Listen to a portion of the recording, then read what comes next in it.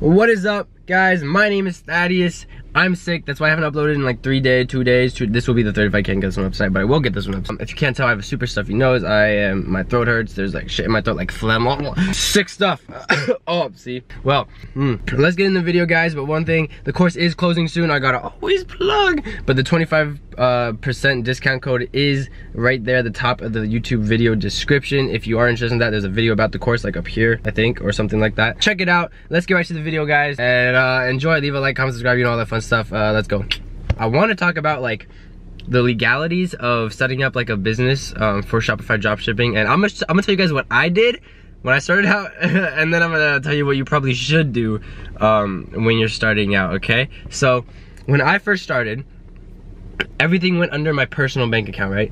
For my first store. So I didn't like incorporate, like I was dirt broke, right? So I didn't, like in Washington, for me to file as an LLC, you need $250, and then there's a few other things that you need that can rack up to maybe around $300 to actually like fully get everything like legitimate, right? I didn't have money for that. I didn't even know like about that stuff when I started, so I didn't do that. It was all under my personal account. My nose is stuffy, I'm sorry. But I got somewhat smart, and I opened a new personal checking account, and I moved all the money in there, so at least it was like separate from like my other shit that I was spending money on and stuff like that. So that's what I did. And please refuel.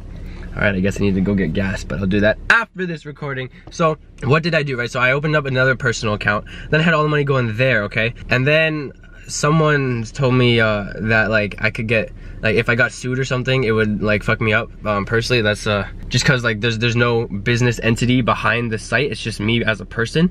So then I kind of got scared, so I got a free consultation with some like accountant in my area, and then she kind of told me what I need to do. And so that's what I did, guys. I didn't actually incorporate my first site or do anything like that, like no legalities when I started, so that like I didn't yeah, that's no illegalities, okay? With all my new sites that I started up, I would like I have an LLC, and then I'd filed like new DBAs for each store, so they all go under one LLC, but I have different bank accounts, like different business checking accounts for each store, okay?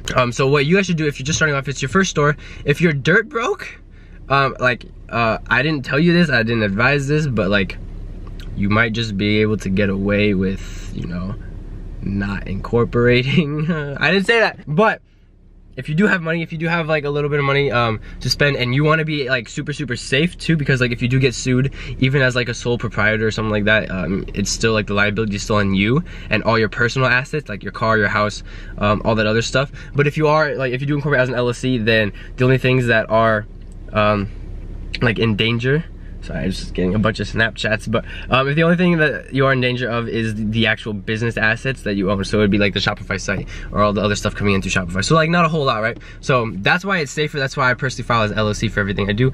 And yeah, so that's like the kind of legitimacy of it. And it also makes things a lot easier when like you like apply for the PayPal business account, or just open up a new additional like checking accounts. And then after you get your LLC, guys, make sure you apply for an EIN number. That's free online to do after you have all your paperwork and shit.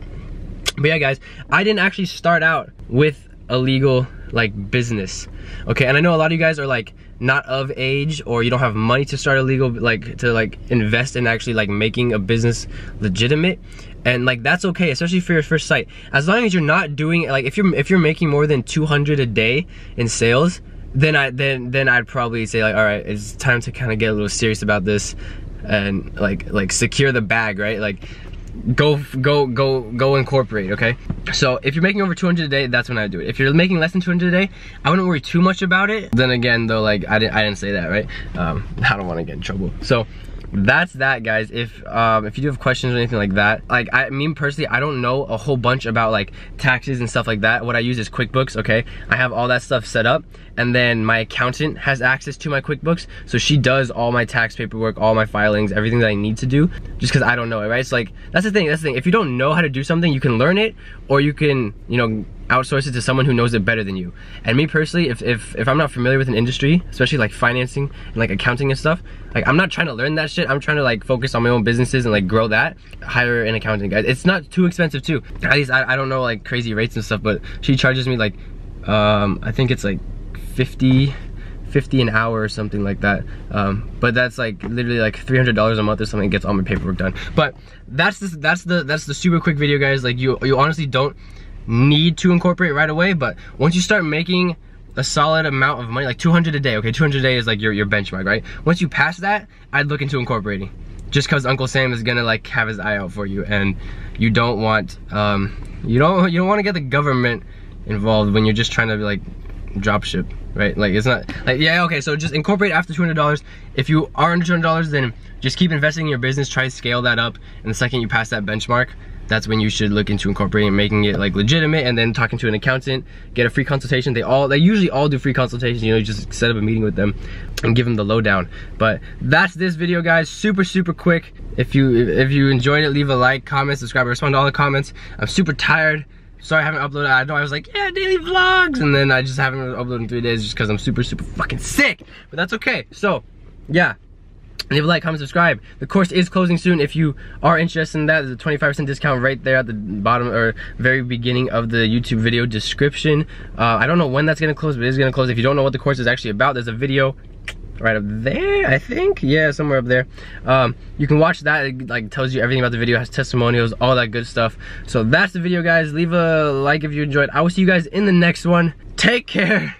I'm gonna go take some medications. I love you guys. Peace.